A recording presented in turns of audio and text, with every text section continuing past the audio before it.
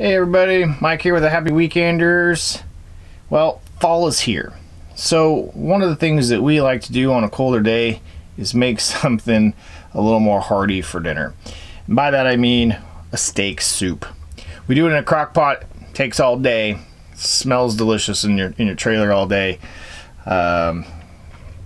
We make this at home too, so this is not just necessarily an RV dish. This is a home dish. We just happen to be out and about right now.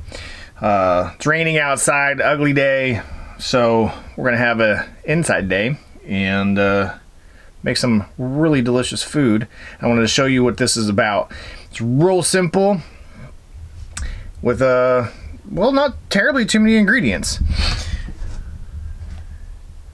You're gonna need some salt and pepper, a 1/4 cup of flour, a package of onion soup, beef broth, ketchup.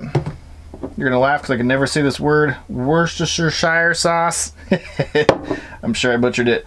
A little bit of oil, some egg noodles, and about 2 pounds of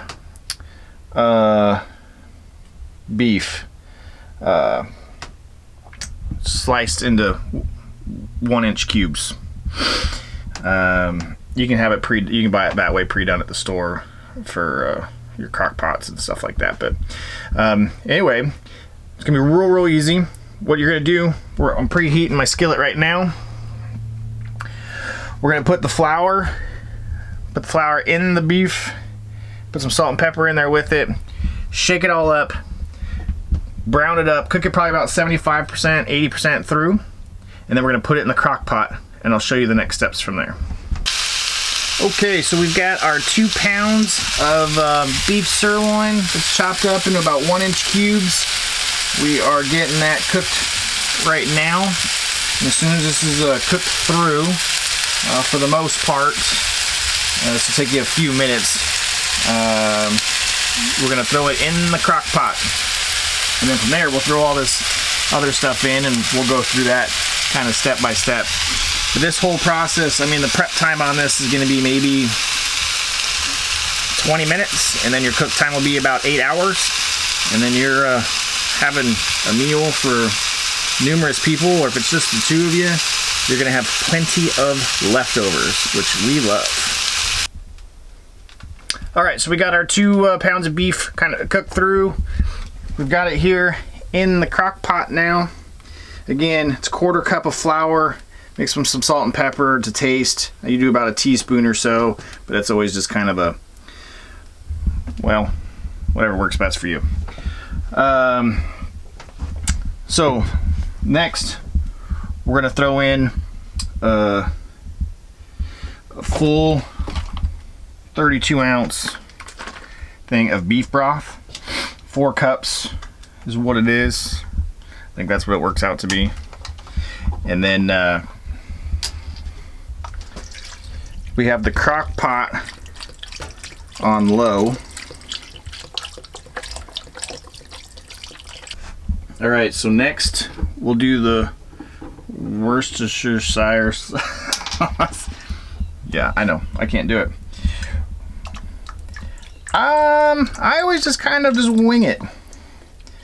There's different ideas of how much, but you know, tablespoon or 2 seems to be just fine. All right, next will be the onion soup mix.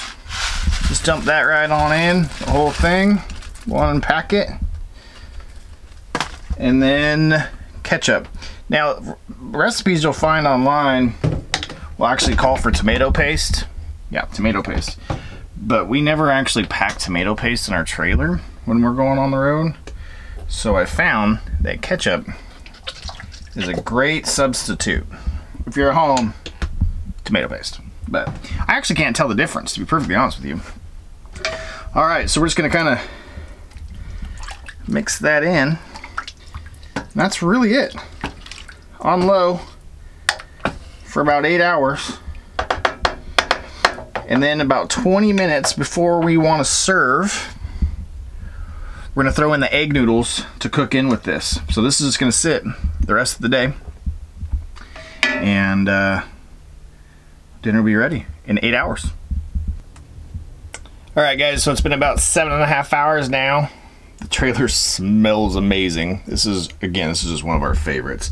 You can see here, it's been cooking down. So what we're gonna do, just real quick, about 2-3 cups of egg noodles or so, and just mix those in, simple as can be, and then about 20-30 minutes, and we'll serve it up. All right, the time has come. It's cooked up. The noodles are done. Check that out. Boom. Looks freaking amazing. Like I said, real simple. Now at home, we'll make some rolls or something to go with this. Being that we're out camping, I just went ahead and got some pre-made, guys. They go real well with this. I'm gonna serve this up. That's it. If you have any questions, leave a comment. If you liked what you saw, hit the like button, subscribe to our channel, and we'll keep this thing going and showing you other things that we do. And have a happy weekend, guys.